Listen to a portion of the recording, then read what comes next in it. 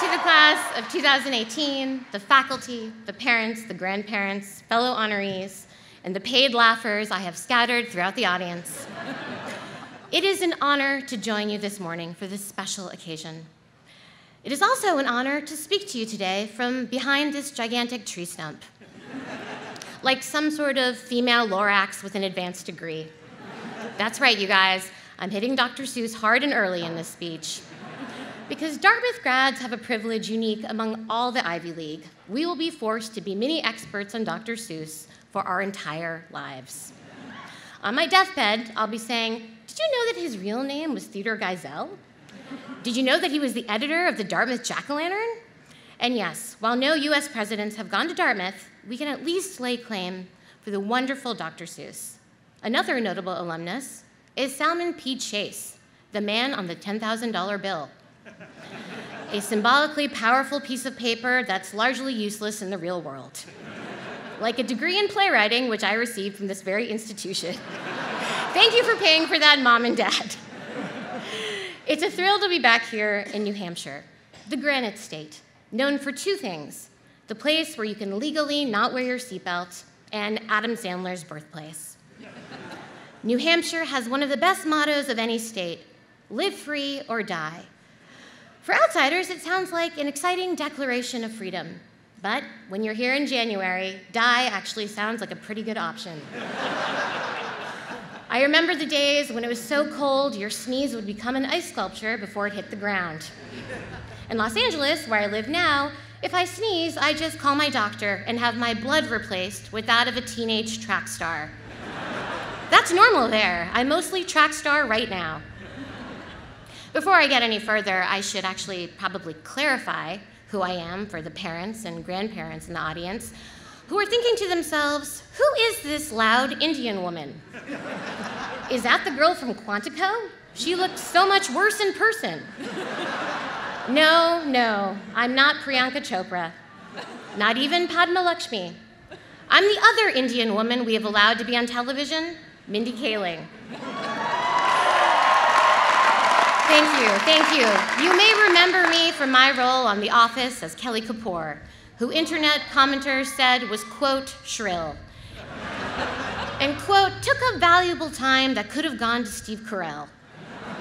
I then created and starred in my own TV show, The Mindy Project. Thank you very much. It was an uphill battle to get that show on the air, but it was worth it, because it enabled me to become Dartmouth's most successful female minority show creator who has spoken at Commencement. Oh wait, no. Shonda Rhimes went here. Yep, and she's created like 10 more shows than me, so great. No, cool, Shonda. Friggin' role model, good for you. But today is not about famous alumni, no. It is about the men and women who have toiled in obscurity for years so that they might better our country. I speak, of course, of the 51% of Dartmouth grads who will go into finance. Highest in the Ivy League. Look left, look right. All three of you will be spending at least 10 years in a white-collar prison. I know that going into the real world sounds scary, but it's exciting too. Finally, you'll be in control of your own lives. No longer will there be an irrational board of trustees telling you you can't have hard liquor on campus. For the ridiculous reason that they don't want you to die. Come tomorrow, no one can stop you from filling your apartment with $4.99 handles of Uncle Satan's unfiltered potato vodka. Go crazy. It's a real moment of reflection for me to be standing here speaking to all of you now, because it makes me hearken back to my own time at my Dartmouth graduation. Madeleine Albright was my commencement speaker. And while I don't remember any specific quote she said, or even a general gist of what she was talking about, I do remember thinking, I wonder what it'll be like to have my own cell phone. How things have changed. For all I know, at this very moment, most of you are posting this speech on your Instagram stories with a GIF of Winnie the Pooh twerking. If you are, please at least use my official hashtag, MindyGoesBigGreen2018. Thank you. I bet none of you remember a time before the internet. Hell, you probably don't even remember a time before the Facebook page, Dartmouth memes for cold AF teens. Yeah, I know about that. It made me feel like a real creep researching it. Hello, I'm a 38-year-old woman who wants to join your teen Facebook group. It's for research, I swear. Meanwhile, when I was in college, we didn't even have Google. If you wanted to find out, say, how tall Ben Affleck was, you were out of luck. You just had to sit there, not knowing, and your entire day would be ruined. Or say I wanted to meet up with a friend. I couldn't just text her. I had to walk outside and hope I accidentally bumped into her. Or I blitzed her. Blitzmail. You know that feeling you have when you tell your friends that you blitz and they don't get it and you roll your eyes all smug, like, oh, it's a Dartmouth thing? That ends today. You try to say blitz 100 yards east of White River Junction and you will get laughed back to your one-room triple in the Choates. Fun fact, in 2001, the year I graduated, a pink eye epidemic broke out amongst my classmates because we were all using public blitzmail iMac terminals and not washing our hands. Those are just kind of the sexy stories indicative of my time at Dartmouth. You have so many cool new things here now. Like, look at the new logo, the D-Pine. It's beautiful. It reminds me of what college-age Mindy thought a marijuana leaf might look like, but I was too scared to actually find out. And this new house system, it sounds really cool. It's so Hogwartsy. You know, you sort it into your little Gryffindors and Ravenclaws, except they're called South House, West House, Schoolhouse. Okay, come on guys, Schoolhouse, really? We're just saying what we see? That's the laziest name I've ever heard in my life. And I've spent over a decade working on shows called The Office and The Mindy Project. Still, I remember sitting where you're sitting. I was so full of questions like, when is this thing going to end? And how many friends can I invite to dinner and still have mom and dad pay? And most importantly, why didn't I wear any clothes underneath my gown? Now we're reaching the part of the speech where I'm supposed to tell you something uplifting, like follow your dreams. In general, advice isn't actually an effective way to change your life. If all it took to make your life great was hearing amazing advice, then everyone who watched TED Talks would be a millionaire. So don't trust any one story of how to become successful. As Madeleine Albright said at my commencement, see, I don't remember anything, and I did just fine. So here is some practical advice that you may or may not remember at the end of the speech because, hey, that's the gig. 1, first off, remove proficient at Word from your resume. That is ridiculous. You're really scraping the bottom of the barrel of competency there. This is how you become proficient at Word. You open Word on your computer. 2, most of your post-college life is simply filling out forms. Car insurance, health insurance, W-2s, W-4s, 1099s. Guess what? None of us know what any of those forms mean, but you will fill out 100 of them before you die. 3, you never need more than one pancake. Trust me on this. Cartoons have trained us to want a giant stack of those bad boys, but order one first and then just see how you feel later. This one is just for guys.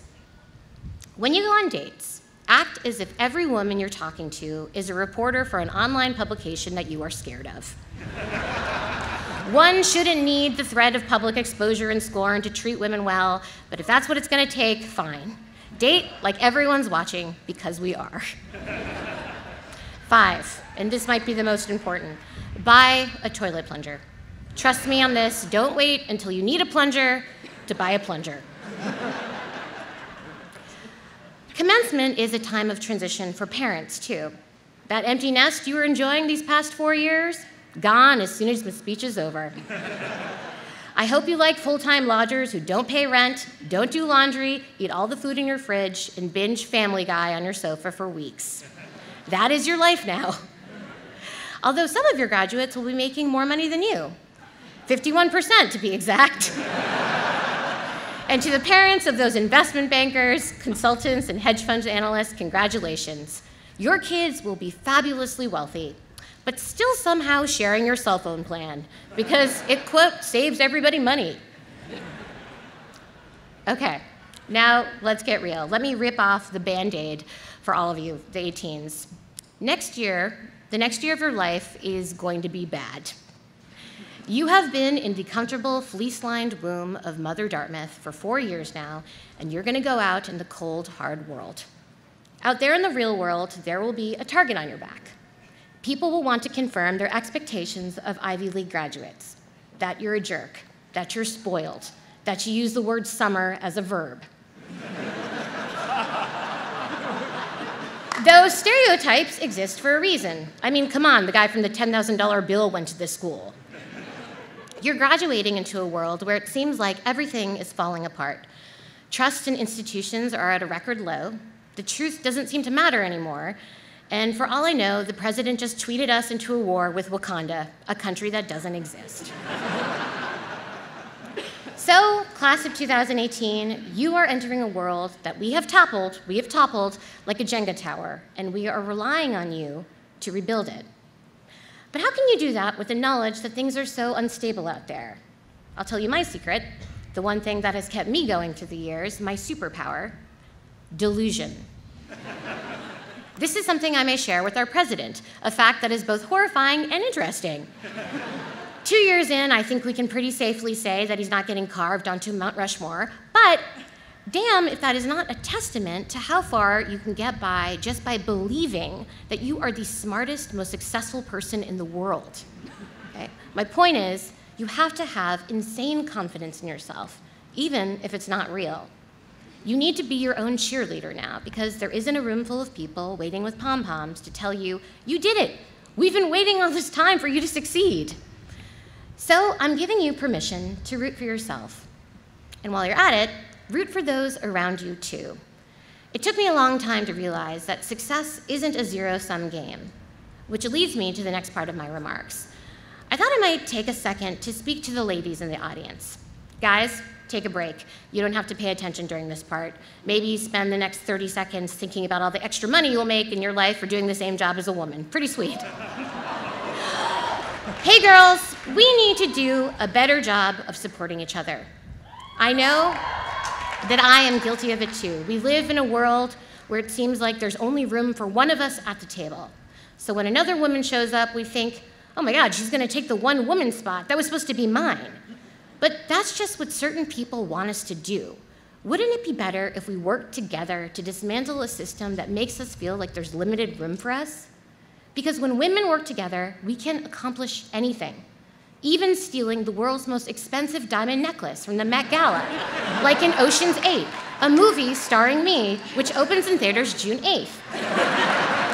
And to that end, women, don't be ashamed to toot your own horn like I just did. Okay, guys, you can listen again. You didn't miss much. Just remember to see Ocean's 8, now playing in theaters nationwide. Ocean's 8, every con has its pros. And now I wanted to share a little bit about me, Mindy Kaling, the Dartmouth student.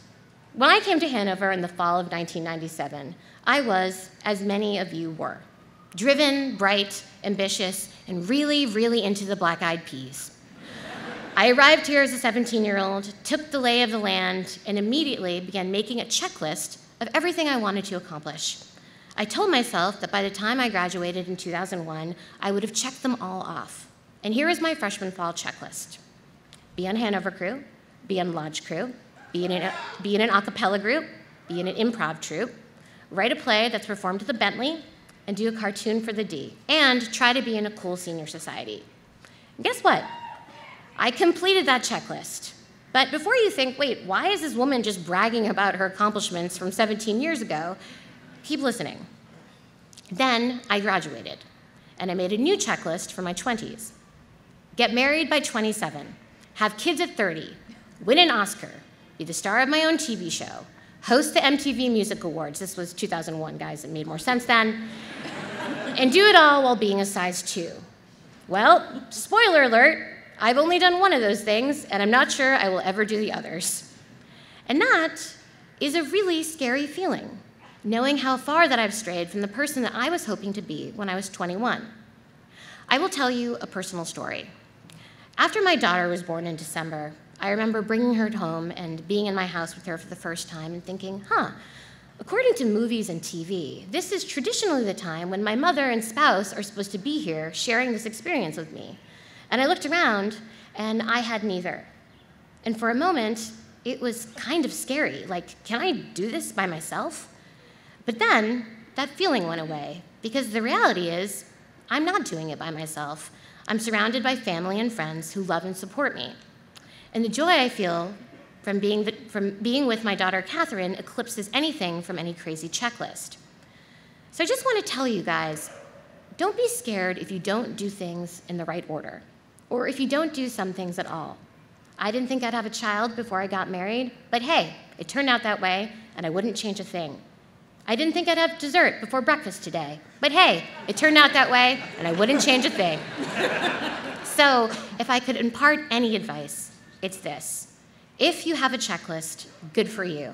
Structured ambition can sometimes be motivating, but also feel free to let it go. Yes, my culminating advice for my speech is a song from the Disney animated movie Frozen. I've covered a lot of ground today. Not all of it was serious, but I wanted to leave you with this. I was not someone who should have the life I have now, and yet I do.